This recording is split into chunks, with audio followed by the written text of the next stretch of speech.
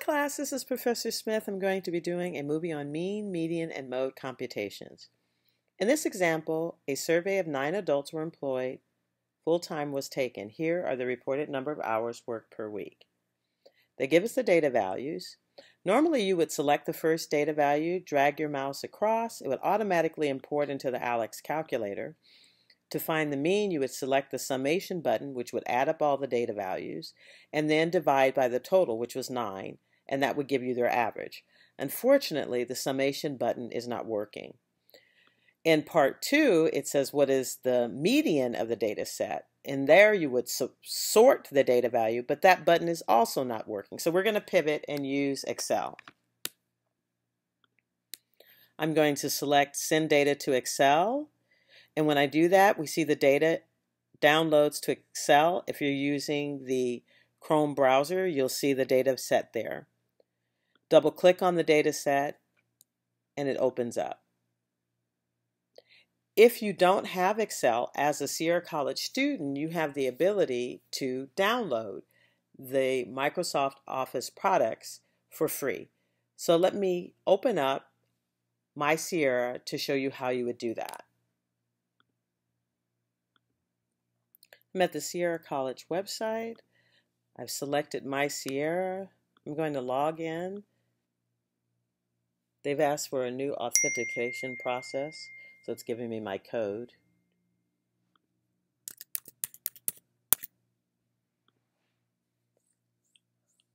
Once I log in, I'm going to select Check My Email. Select Check My Email. And then in the top left corner, there's a grid that's an app launcher. I'm going to select Excel and download Excel. Since I already have Excel on my computer, it might be that you have to select download or another step that I'm not able to see. When it says here, open in Excel, instead of having the online feature, you have the open the Microsoft Excel app.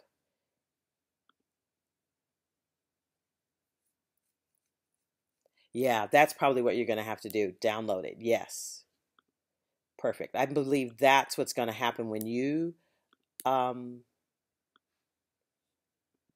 attempt to do this. You're going to see this kind of creature pop up. All right, so now that's cool. I'm glad we were able to see that.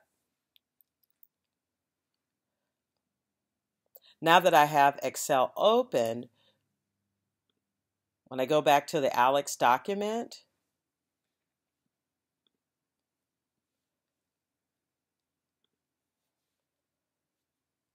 Send Data, double click, and it will open up for you.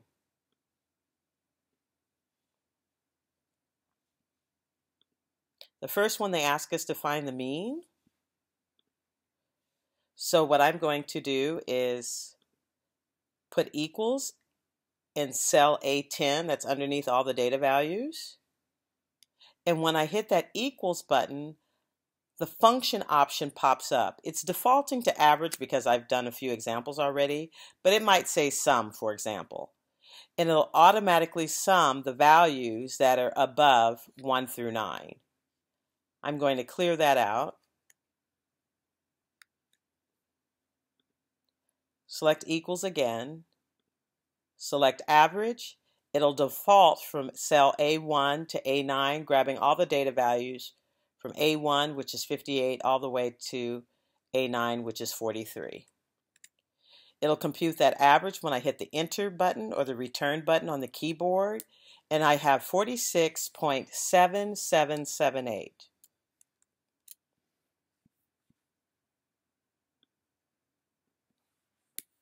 I'll use the draw tool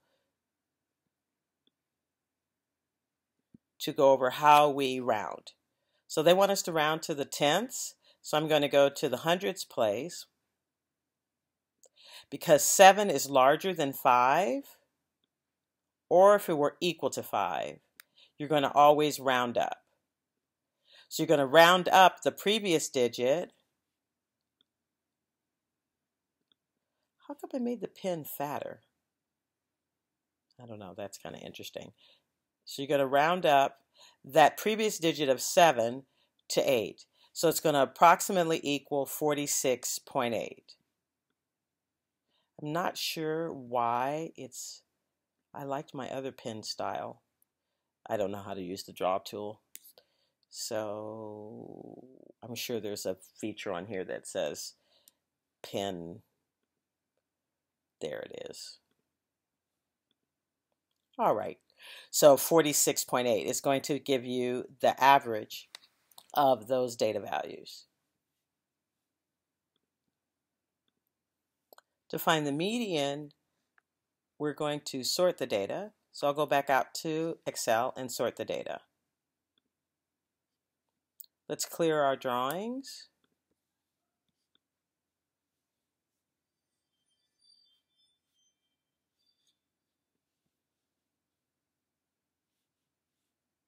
Deselect the pen tool.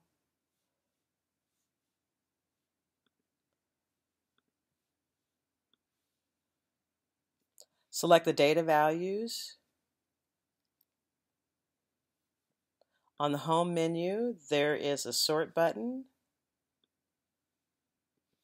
So it says sort A to Z, or there's also a filter button. So I'm going to select smallest to largest. Let's move this over just a little bit more so that you can see.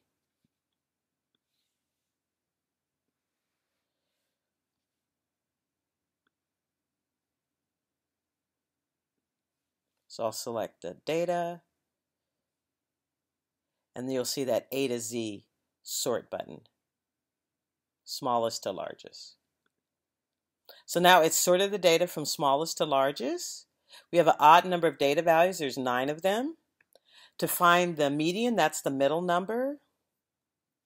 And what's beautiful, whenever you have an odd number of data values, you just add 1. So it's 9 plus 1. And then divide that value by 2.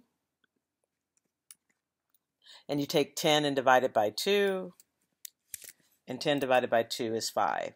So it turns out to find the median, we're going to take the 5th data value.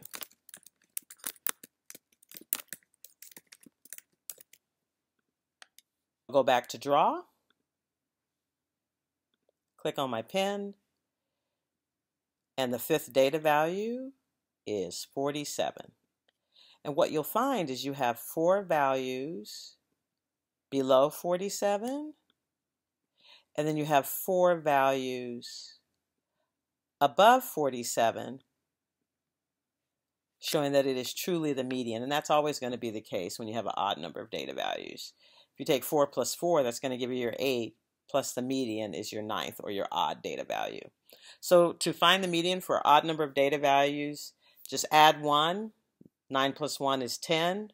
Divide that by 2, and that's going to give you the position of your data value. So our median is going to be 47, a little bit higher than our mean of 46.778.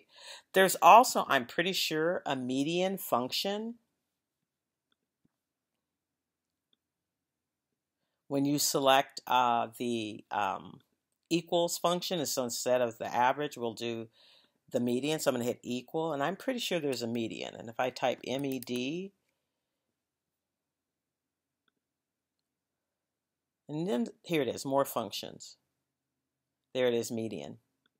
So there is a median function. And then now instead of defaulting, because I don't want to take the median of the average, I'm going to select cells A1 through A9. And I get the median is 47. So that's another way of finding the median, which is a little bit easier. But it's good to see the how of it, rather by us sorting and seeing how we got those values. So I actually do like that. All right, so that's how we find the median. It's 47.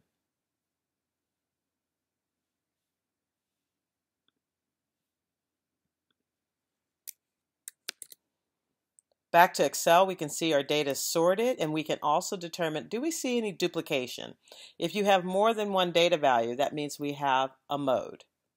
In this particular case, I don't see any duplication. They go from 30. Oh, wait a moment. I take that back. 39 does occur twice. So 39 occurs twice. Let me erase this other good stuff. So yes, 39 occurs twice. So therefore 39 is going to be the mode. And I don't see any other data values that are duplicated.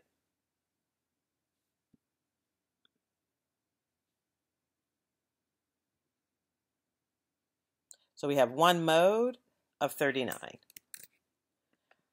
All right. Stay tuned for part 2 when we do an example where we have an even number of data values.